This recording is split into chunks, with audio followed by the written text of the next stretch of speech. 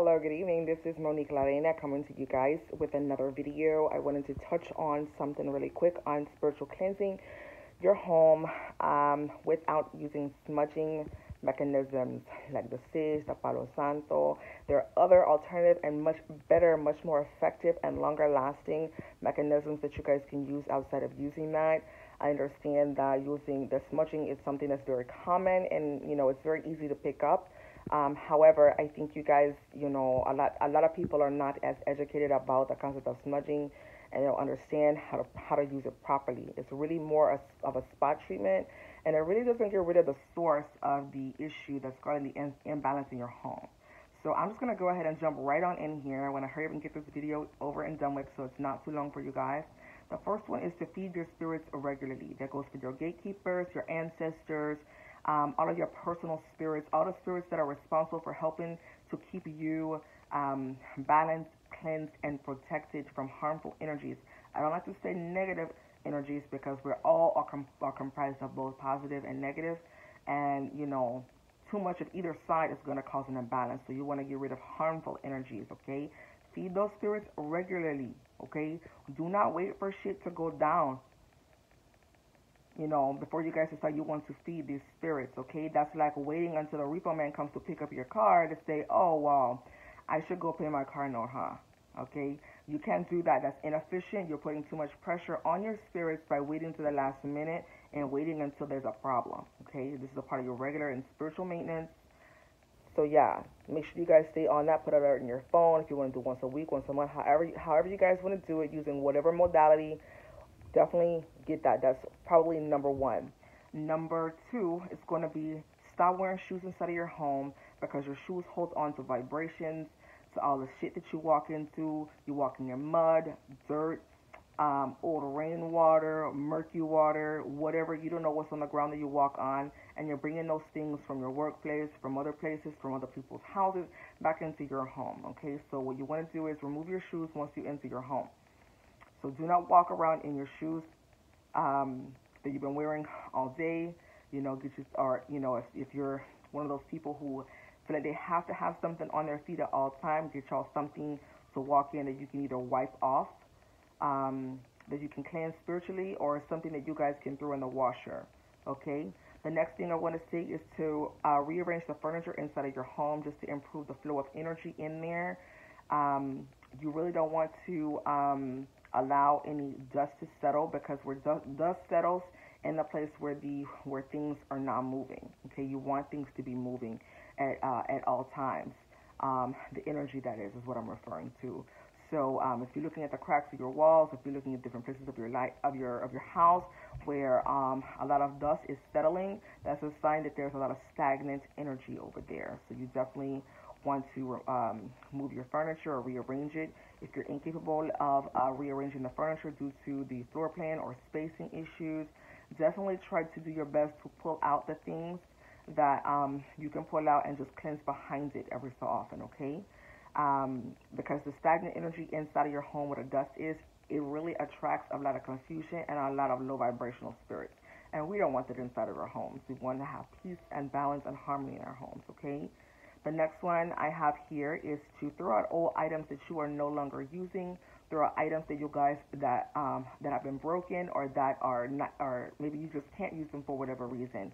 Throw out those old clothes, ladies. Throw out those dresses that you haven't worn in 6 years. Throw out the outfits that was given to you by your exes or the items that were given to you by your exes. Unless you have a good use for it right now or coming up in the near future, toss it away. Okay, you have to throw it away. You don't keep those energies inside of your home. Ladies and gentlemen, go in your closets, go into your storage room, go under your bed.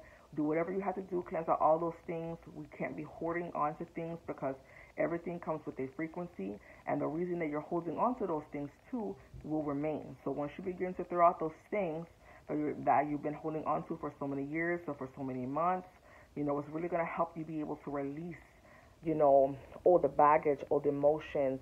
It's going to help you to learn to forgive and let the petty shit go, believe it or not. So the next thing I want to touch on here for you is to turn off the TV while you guys are sleeping and when you're away from home, because it's not a secret. You know, there's a lot of subliminal messages in techno magic placed in the content of the television that is being expressed out through the viewers of the content of that information. So you definitely want to turn it off before you go to sleep. I don't watch TV at all, but you don't have to go as extreme as I tend to go. But turn it off. You know, try to turn it off. Try not to go to sleep watching TV. You know, because again, your subconscious mind is still on. It's still in receptive mode.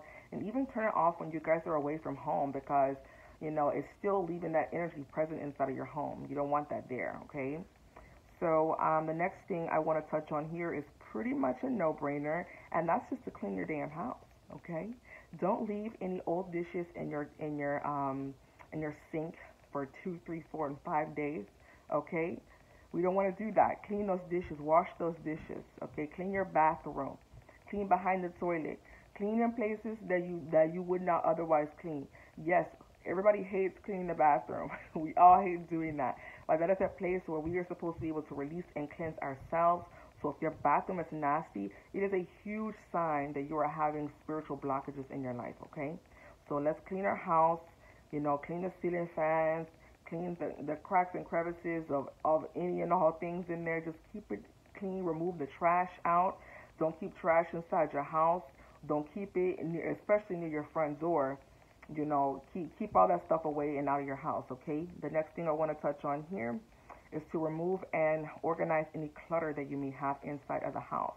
There are some things that we may have, but maybe you can't throw it away, or maybe you just don't have another place to put it. At least cleanse it and organize it to where it sets decency and order inside of your home.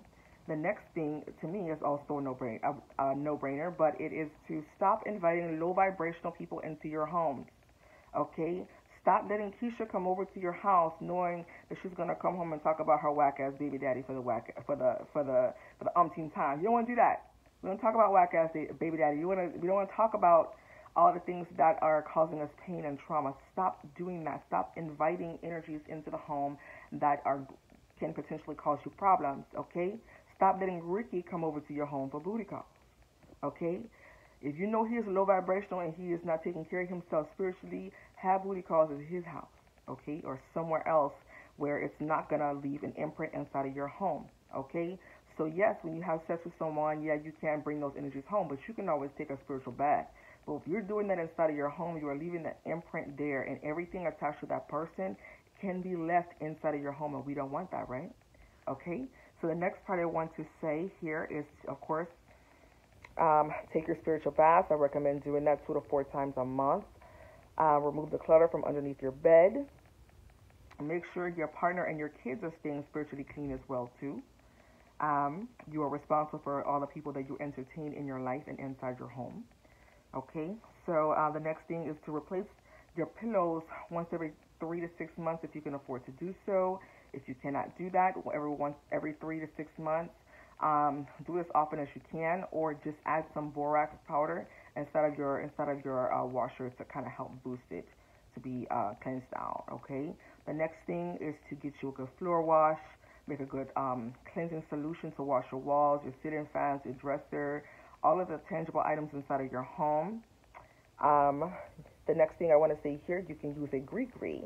Whether you want to use a doll baby or whether you want to use any other type of, I'm just going to say the word paraphernalia, to anoint what are really relative to any tradition or lore that you want to use, go ahead and use it to keep your house cleansed and protected from harmful energies. Okay? The next thing is to clean out your refrigerator. Okay?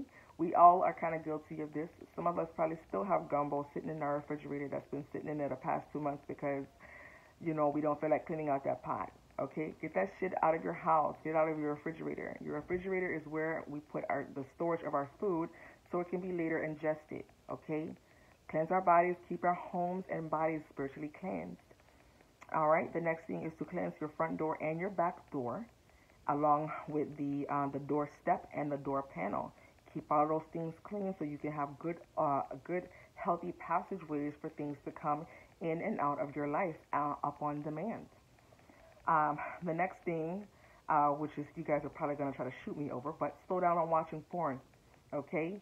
there are entities and spirits and harmful spirits that are attached um, to porn videos. So I'm not gonna tell you not to watch it. It's completely up to you. If it's your thing, it's not my thing. But if it's your thing, just slow down on using it. Or at least don't fall asleep to it, or at least put a hedge of protection around yourself using whatever modality you want to use, so that the whatever entities or spirits that were attached to the video at the time that it was filmed, it's not also leeching onto you.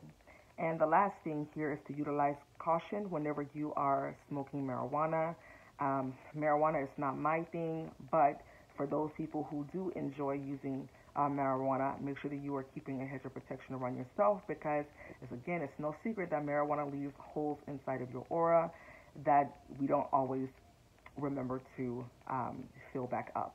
So make sure that you are protected whenever you are using marijuana for spiritual and recreational use, so that you are not open the door for your nosy little astral neighbors out here to come and attach to you.